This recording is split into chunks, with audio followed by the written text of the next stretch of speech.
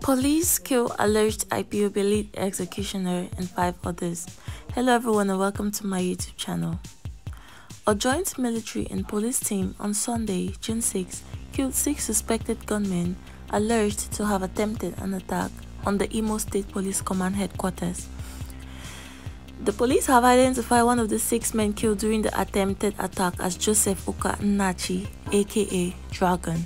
He is alleged to be Killer Squad Commander of the indigenous people of Biafra, Eastern Security Network, the ESN.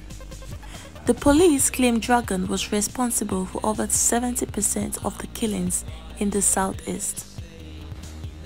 It was alleged that 4 AK-47 rifles were recovered from the deceased, said to have been conveyed in a bus for the operation before they repelled. The police alleged that the other 5 suspects killed alongside Dragon were his key men. The police said 4 AK-47 rifles, all belonging to police officers, they killed in 2 police stations, 6 bombs, 2,000 rounds of AK-47 ammunition, 7 AK-47 magazines, 2 operational buses, 1 loaded with explosives, recovered.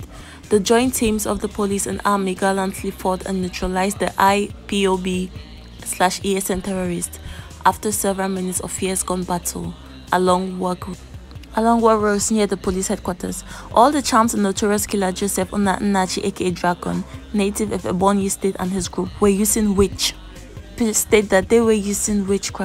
so they believed they have failed them once more. From Linda Ikeji's blog. This guy said, I lived and walked around layout and we did not hear any gun battle between police and a group.